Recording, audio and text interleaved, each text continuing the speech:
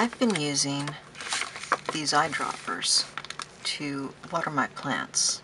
Some of them need like 8 or 10 droppers full, so I saw these larger droppers and I thought, well, I should use those instead, then I'd only have to do 4 or 5.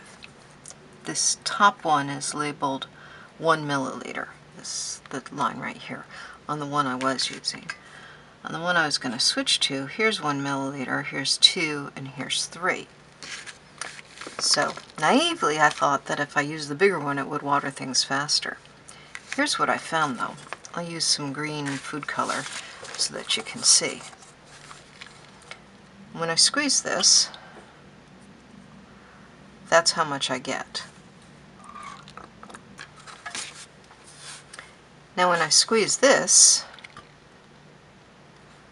I get just above the 2 milliliter mark. So let me compare the little one and try to suck it up with the big one. The big one, used normally and easily, does not hold as much as the little one.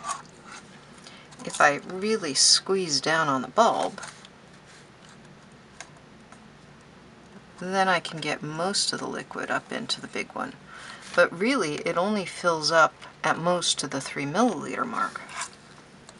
Whereas the little one, when I squeeze the bulb, okay, didn't quite get it all, but it fills up into the bulb, so it fills up more than a milliliter.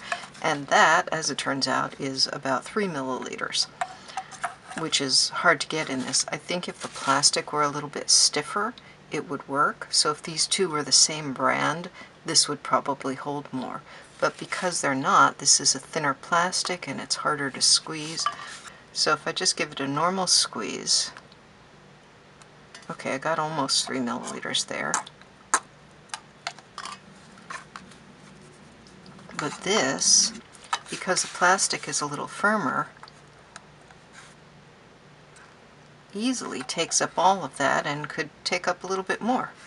So this delivers more liquid when used in the standard way.